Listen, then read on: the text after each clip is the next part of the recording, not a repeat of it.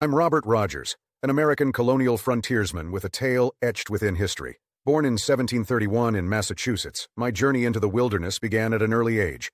As tensions brewed between the French and British, I found myself drawn to the thrill of the unknown. When the French and Indian War erupted, I seized the opportunity to lead a unique band of fighters known as Rogers Rangers. Our mission? To navigate the treacherous terrain, engage in guerrilla warfare, and strike fear into the hearts of our enemies. The dense forests and rugged landscapes were our allies, and we became experts in the art of unconventional warfare.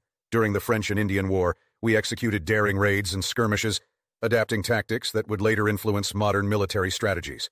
Our methods were unconventional, our movements unpredictable, and our impact indelible. As the winds of revolution swept through the colonies, I found myself torn between loyalties.